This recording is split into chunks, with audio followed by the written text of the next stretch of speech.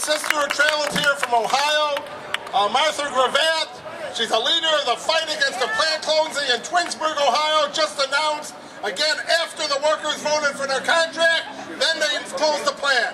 We'd like to bring up Martha to talk about the fight that's being waged there, just like the fight here in Michigan, and of course it's a fight all over the country.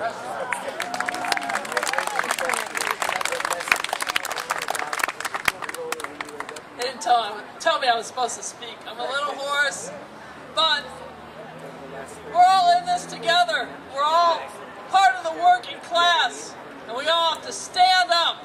We have to stand up to the banks. I was so excited when I found out that the Auto Worker Caravan was joining forces with the moratorium campaign and Building for the People's Summit.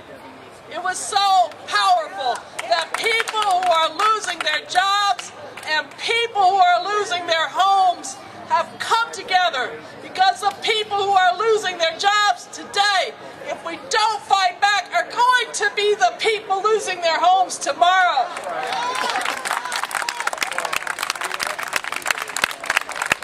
Solidarity, global working class solidarity, that is the only answer to whipsawing. We cannot allow it. We cannot get in the mindset that if they close a plant in Mexico, we think, oh good, more work for us. Or if they close a plant in Canada, we think, oh good, more work for us. No, that thinking, that is dead-end thinking. That is a strategy for the death of the labor movement. That's not, this consolidation, this downsizing is a worldwide attack on the working class. The National Union of Metal Workers of South Africa has told GM that if the layoffs don't stop, they're going to get a strike that they'll never forget. What they're doing in South Africa is closing a Hummer plant and moving the work to Louisiana. What they're doing to my plant in Twinsburg, Chrysler says they're going to close the plant and move the work to Detroit. Are the workers here my enemies? No!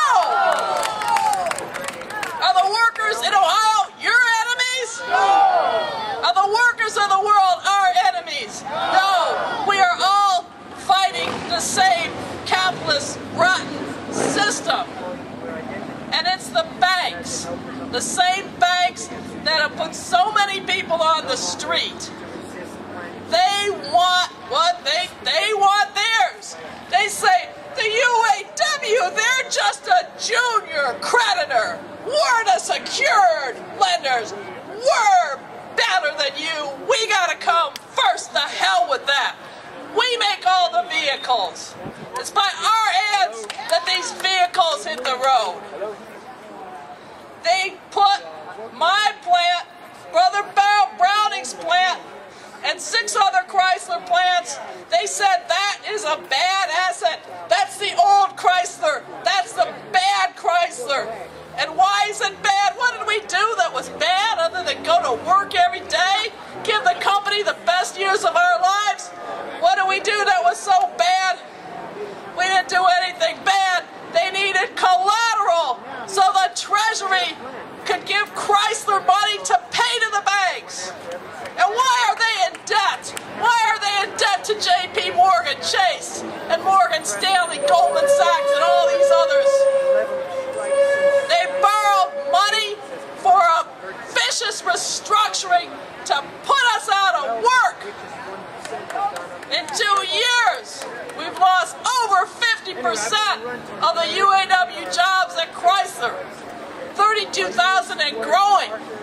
But they had to borrow money so they could dangle these buyouts and get us to leave and not replace us, or so they could put robots in the plants and put the humans out of the plants. They had to borrow money, and they're in debt, and they're trying to close our plants because they want to pay off the banks, and we're saying no. And they're saying, oh, but it's the law. We got to do it that way. They're the secured creditors. There's a lot of laws. We got a contract. The contract said that they cannot close our plants. They violated that